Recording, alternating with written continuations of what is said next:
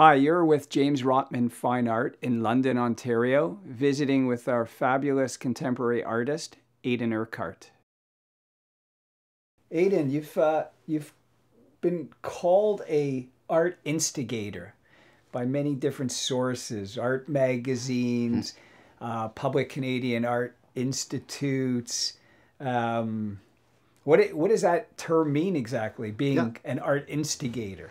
I think primarily it stems from the mail art and fax art projects that I've done in the past for the past 20 years or so. And by that I mean I would take an image, and it'd be 8.5 by 11 on a standard sheet of paper, or 11 by 17 if it was a mail art project. And I'd work on an image in black and white with different text in it, and it would be just a different project idea. Each one was different. Some of them might have been about the seasons.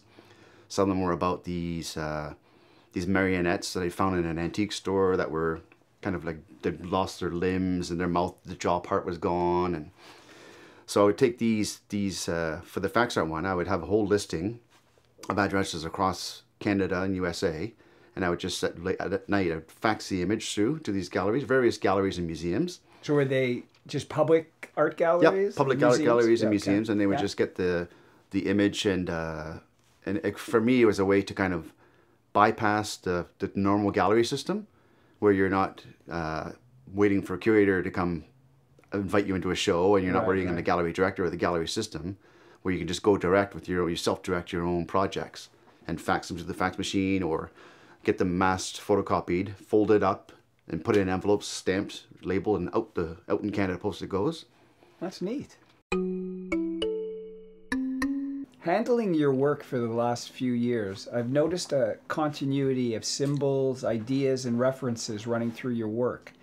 Can you share with us some of the topics or subjects that influence your ideas for art making? Yeah, for sure. I think it's a lot of it's just daily living and coming across different ideas, images that I might see, whether it's on the television, on the internet, a billboard, an advertisement that I might see in the street, or a book from a book, or even just like what I've used in the past, this old marionette that I called the Gourd Man, and he's now these faces from 1998, but the actual object came out of a trunk in a funeral home in Niagara Falls where my dad grew up. Right.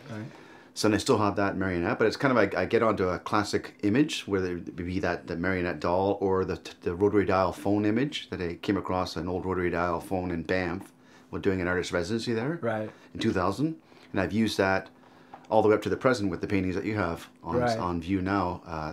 So I kind of recur the motif. That I also used an image of a mad dog found in a Canadian health journal from 1860, and it was an image of what would be a rabid dog, and if you see such an animal, stay away from it.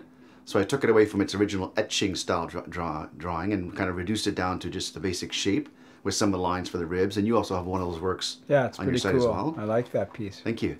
So I kind of like so these things recur. I come across an idea, but then I'll cannibalize myself, and by that I mean it could be years later that I'll bring that image back in, or the dog image, and redo it or recontextualize it in some way in a new piece.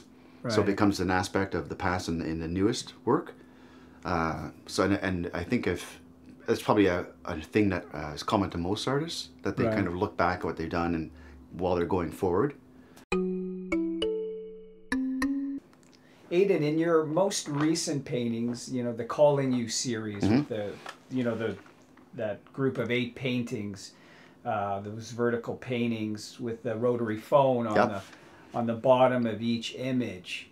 I mean, there just seems to be so many different ideas running through those paintings, so layered. Just wondering if each, like there seems to be like different shapes, synapses, like, integrated into those works. Do they have some kind of meaning behind the visual? Because each one will have its own, as you know, you're alluding to, it has a different background or what's going on in the background. And the overall thing I was thinking about is communication and how wide open that is. Aidan, what makes you tick as an artist? Like, what internal or external forces drive you to create art and objects? So I'm kind of driven to explore and research multiple different ideas, and sometimes there's material that I'll have gathered, but I may not use, or there's material that I've gathered and I may not use till 30 years later. And that's in some of those works that you have on your website, where I've put the nameplates of cars. I've wedged them into some of the works, like Pontiac or Buick, and I've got a few other works that you don't have that have done the same thing. And these were materials that I ripped off of actual cars from an auto records yard over 35 years ago. And I just went with the pliers and pulled off the name tags of cars. And it was, again, sat in a box for almost 35 years, and now they've seen the light of day. Now I can use the material. Right. But I'm always gathering, and I find it's a kind of a really dynamic thing to be able to get to gather objects, ideas, whatever it might be. And that's kind of what kind of keeps me focused and keeps me driving forward. Right. I mean, for a lot of people, I mean, your works are really multi-layered, multi-textured. How do you know when a work of art is finished in your eyes? It's a gut instinct. It's a gut thing.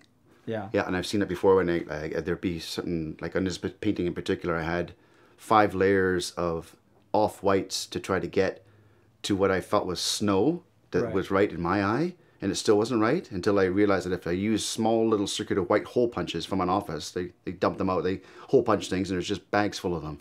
Right. So I took those and minutely glued each little circular white hole punch on the work, and then for example, that's done. I could see that now. That was what I needed. Right. But it was a struggle to go for weeks on end to multiple, as I mentioned, multiple kind of versions of off-whites. Right. But I still enjoy the process. The process is a big thing with me too. It's not, I don't find it to be tedious, or like that was hours of gluing little white dots on. Somebody might think, well, this guy's pretty weird to be doing this. Right. But I love the process. Right. Because it gets me towards that end result.